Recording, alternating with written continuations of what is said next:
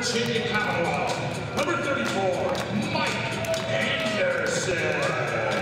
He loves being a Dakota Wizard, and he loves being an alum of Virginia Commonwealth University. But on Sunday, Mike Anderson's two loves were in competition with each other. About 90 minutes before his Wizards tipped off with Utah, BCU and Kansas collided. And a win for the Rams would mean a trip to the Final Four. I was kind of cheating back there watching the game on the TV and before warm-ups. Concentrating on his own game wasn't easy, with score updates from the PA and from fans. And around the same time the Rams dropped the Jayhawks for the school's biggest victory, Anderson was hoping to get the ball to drop. Just 4 points in the first half, all off of free throws. I came back in the second half, I bounced back and took care of business.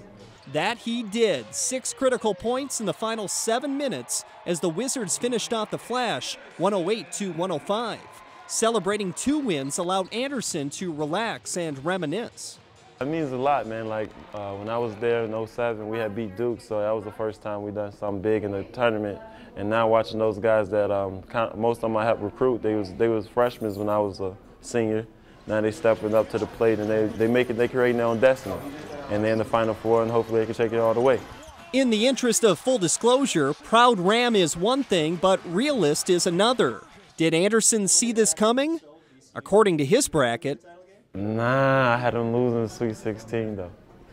I did. I was going with I had Kansas winning. I thought they was gonna lose to Purdue, but once they beat Purdue and they made it happen against Florida State, I was a believer that they really could take it all the way. If they do or if they don't, March 27th, 2011 is a day that Mike Anderson will never forget, in more ways than one.